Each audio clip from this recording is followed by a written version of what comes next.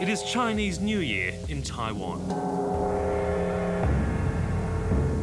The temples fill with families praying for better times ahead. The Year of the Monkey just ended has been a troubled period for this Chinese community that increasingly sees itself as separate from China. The mainland renewed its threats of military attack. Their pro-independence president was shot. And in a crisis for this young democracy, his opponents accused him of staging the shooting to win re-election. It's been a time many would prefer to forget. But some fear things could get even worse in the new year of the rooster. If there's an accident or there's a miscalculation on the side of Beijing, then a disaster will take place. As long as Beijing leadership feels it is compelled to do so, it feels that it has no other way to avoid a conflict, it feels that Taiwan independence is a certainty. De jure Taiwan independence is a certainty. I have no doubt that Beijing would resort to use of force.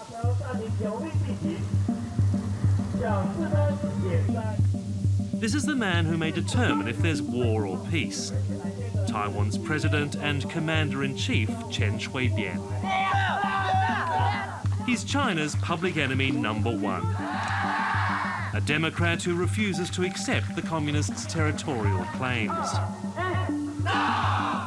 台湾是一个主权独立的国家。 He's the classic underdog of Asian politics. A dissident who was jailed for his beliefs, with a wife who was paralysed in what some claim was a politically motivated attack. 我们觉得夫妻两个本来还可以手牵手，并肩走在台北的街头，现在一前一后，是推着他轮椅非常冰冷的手。有时候会觉得，怎么会这样？有时候真的想放弃。 He's been surrounded by tight security since last year's assassination attempt. But foreign correspondent was given unprecedented access to the man behind the headlines. Today, it's a trip on Air Force One to the village where his story began.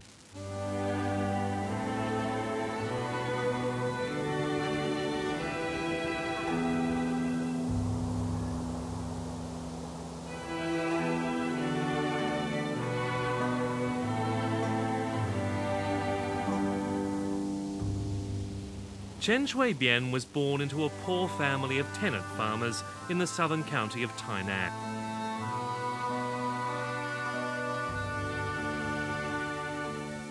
I 小时候就是在这样的一个家庭里边长大，有一顿没有一顿的。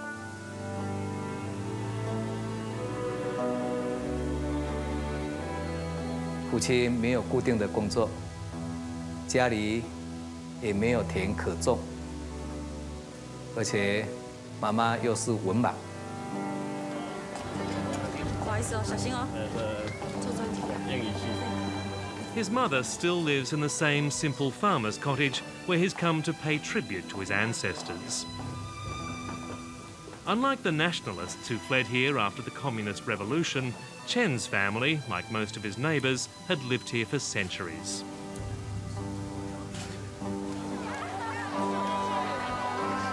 Today, the entire village has turned out to see him. More than 25,000 jostling for a glimpse of their local hero.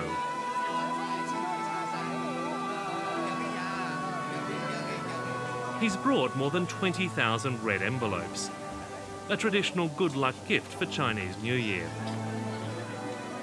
Some people have camped for days to be first in line. 觉得他很平易近人，而且觉得是全民的总统啊，我们大家要多多支持他。喜欢啊？为什么？亲和力，本土化。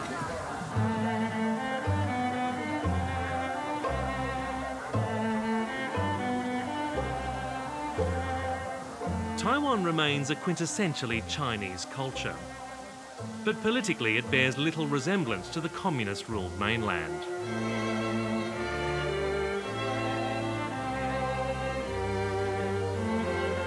Since Taiwan embraced democracy a decade ago, there has been a sea change in attitudes towards national identity. Today, only 1 in 10 people call themselves Chinese. Nearly half say they're first and foremost Taiwanese.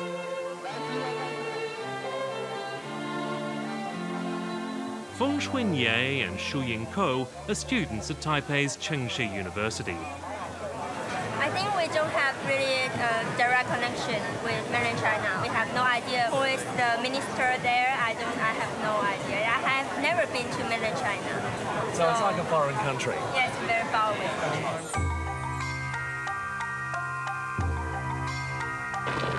To many, Taiwan has been effectively independent ever since the communists seized the mainland.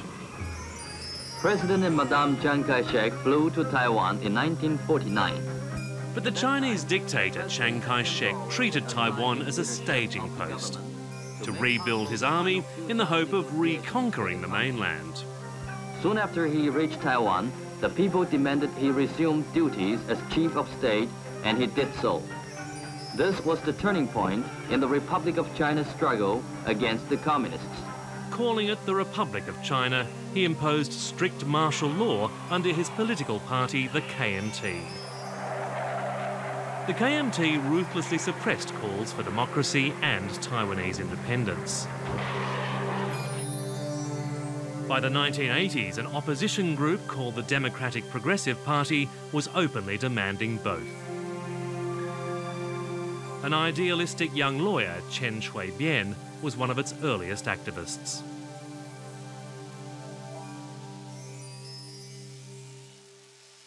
I 在担任司研的期间，我们就一起办了党外杂志，要追求100%的言论自由。但是没有想到，最后我还是被罗织成狱，最后被这一个抓起来。 Chen spent 8 months in this prison, but resumed campaigning immediately after his release, taking advantage of the KMT's gradual easing of one-party rule. In 1994, he became mayor of Taipei.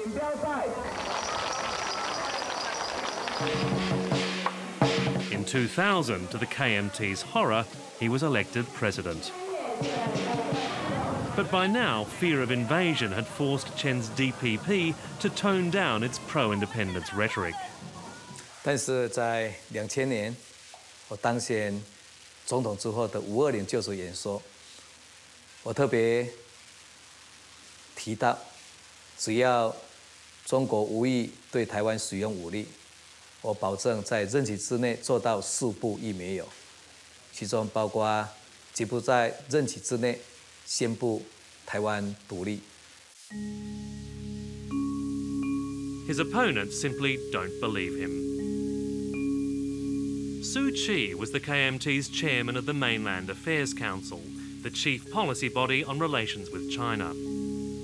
Well, he turned left and right, at different times. So he has said he won't do it 15 times. He said he would do it 20 times, something like that. So nobody knows where he really stands. The Chinese military has stepped up its rhetoric since Chen came to power, making clear it will attack if it feels Taiwan is moving toward a formal declaration of independence.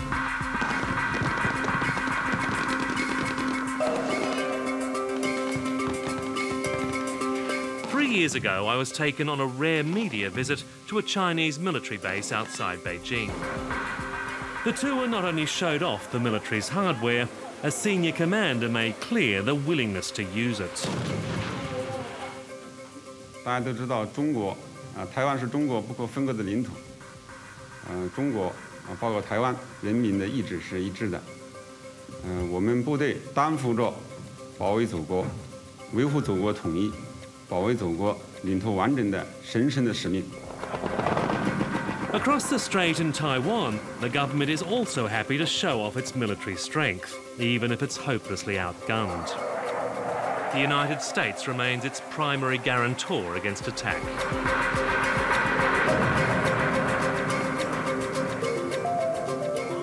But even America's staunchest Pacific ally, Australia, has made clear it would not feel obliged to help the US defend Taiwan.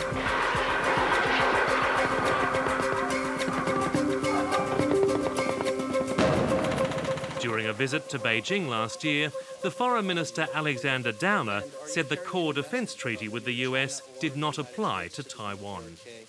Some other military activity elsewhere in the world, be it in Iraq or anywhere else for that matter, doesn't automatically invoke the ANZUS Treaty. It's important to remember that. Taiwan saw his comments as Australia kowtowing to the communists. Thank you very much. 但是还是感到有点遗憾。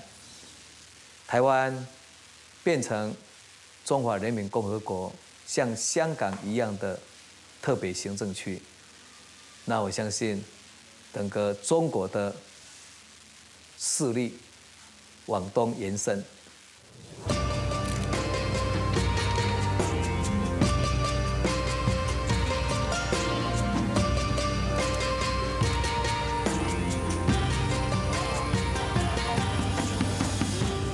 Taiwan and China are already fighting a diplomatic battle for the East. We joined President Chen on a journey to Taiwan's dwindling band of Pacific allies. His plane escorted by Taiwanese fighter jets until it left Chinese airspace. The main destination was one of the world's least courted countries, the Solomon Islands.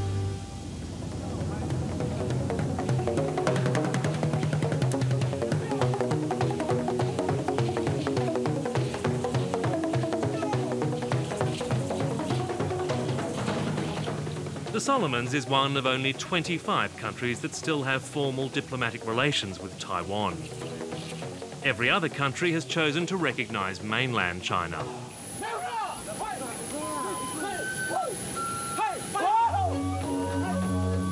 President Chen's visit, with 2 planes carrying more than 100 officials and Taiwanese journalists, was the biggest diplomatic entourage the country had ever seen.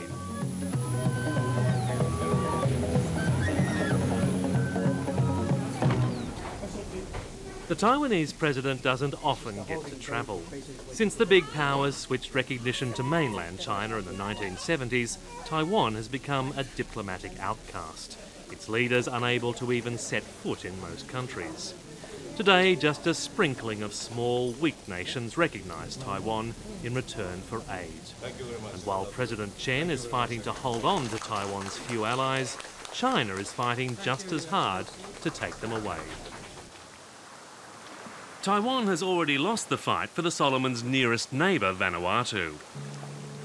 Late last year, it switched recognition to Taiwan, only to switch back to mainland China amid rumoured deals of giant cash payments.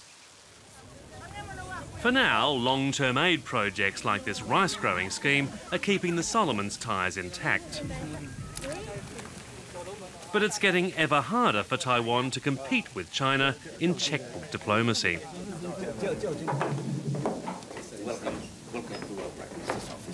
For all the bonhomie of this visit, the Solomons' Prime Minister, Sir Alan Kemakeza, admitted his country was also being courted by mainland China. They approached me and my ministers, my officials at the international conferences, the bilateral discussion. But there could be a time when the Solomons could switch recognition. Maybe. I cannot predict the future.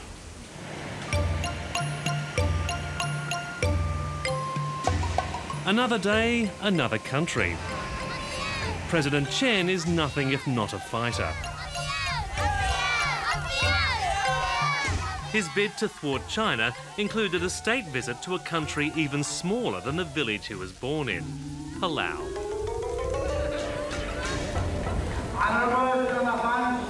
This nation of less than 20,000 people had never seen anything quite like it.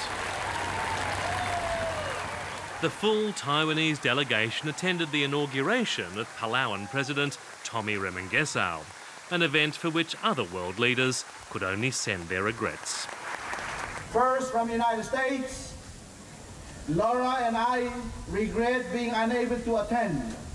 My thoughts will be with you on that historical day. Sincerely, George W. Bush, President of the United States.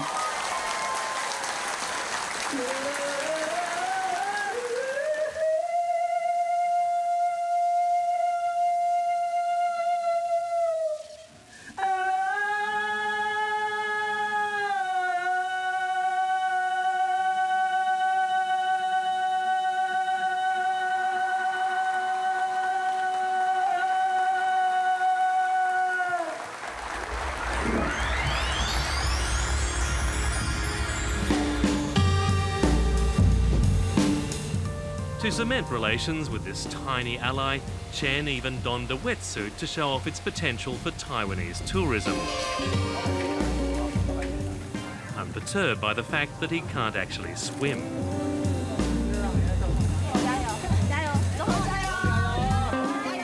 Armed with a kickboard and surrounded by nervous security guards, he took his first ever plunge.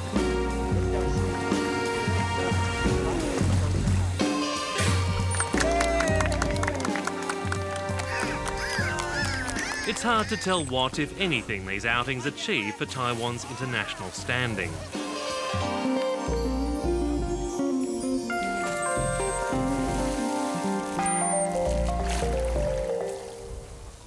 为什么台湾人竟然要成为国际的孤儿？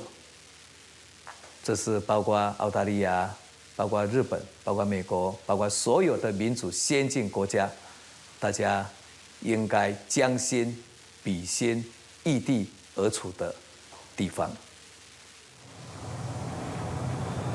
Back home in Taiwan, many see Chen's foreign visits as an embarrassing sign of how desperate their nation has become. Mainland China is so big, we are so small. Yeah, they got Big boys, we only have very slow boys. So that's the problem in the national, international. Well, very few countries recognise Taiwan. When you see President Chen going off to some very small Pacific island, We have no idea where they are. Chen's attempts to stride the world stage have been further undermined by the KMT, which has tried to deny him any credibility as Taiwan's leader. We simply believe that the presidency is illegitimate. And the gulf, unfortunately, is very deep. Taiwan population is still deeply divided, roughly into half-half. One half believe he's a crook, the other half believe he's a president. The division comes from the most controversial incident since he came to power, a mysterious shooting on the day before last year's elections. President Chen was trailing badly in the polls when his motorcade was apparently fired on. He was rushed to hospital for emergency treatment, his office later releasing graphic photos of his wounds. The next day, an outraged public swung their support behind him, re-electing him with a razor-thin majority of just 29,000 votes. The KMT claimed they'd been robbed. I think he lied, and he staged the shooting stunt. He had to cover up his lie one after another, and it was just like Watergate. We simulated the shooting, and based on all the evidence he provided, things just don't match. The whole thing was most likely faked.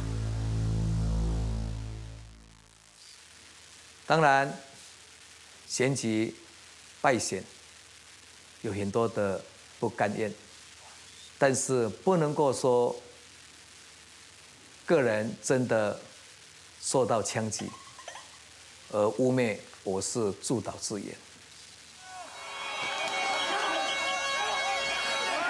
The KMT refused to accept defeat and took over the streets demanding new elections. The Taiwanese nation was split down the middle. This made me even more worried about PRC attack, because we have no unified national will to defend ourselves. Because if any attack occurs, one half of the population will blame the other. You guys caused the trouble. And why should I defend it? Because you guys caused the trouble. So this is very dangerous. This is why I find it very deplorable. The president should have done something about this.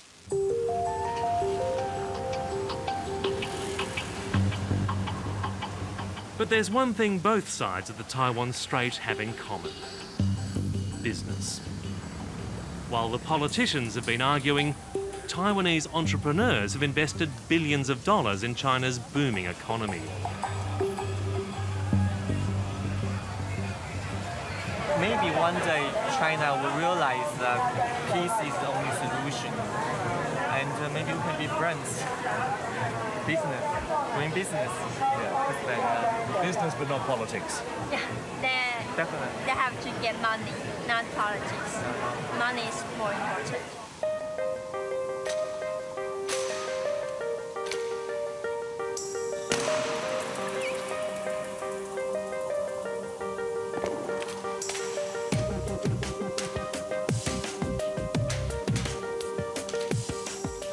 For all the military bluster, there's strong hope common sense will prevail on both sides. China has much to lose from any military attack, and as much as Taiwanese tend to see themselves as a sovereign country, few want to risk invasion for the sake of formally declaring independence. 有智慧的台湾人民，他们一定会做我们有力的后盾。 所以我们一点也不担心，这只是一个小涟漪必经的过程，绝对不会成为大风大浪。我们有信心。